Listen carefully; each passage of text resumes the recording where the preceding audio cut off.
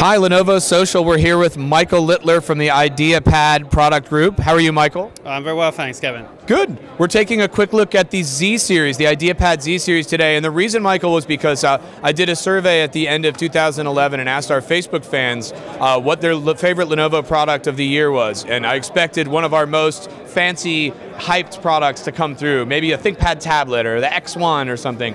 And so many people expressed love for the IdeaPad Z series, and I was taken off guard. So I wondered if you might tell us, just show off the new ones and tell us what you think maybe resonates with people about the Z series.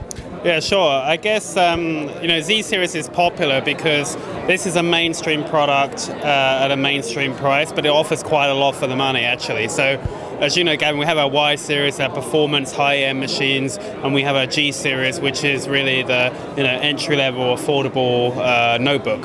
So in between that, we've got Z. It's a balance of multimedia features. This piece has got Dolby Home Theater. The speaker design is pretty good. It doesn't vibrate when you rock the volume up. You've got HD screen, of course, HD graphics, and there's a few other cool features as well, such as a one-key theater button. You press it and it optimizes the video picture, for watching movies or playing games. So, that and the standout colors. This lovely blue. This is a personal favorite of mine. I love this color. The red as well, and for those who like things a little pinker, we've got a pink version of the Z380 over here. So, colourful, affordable, good features.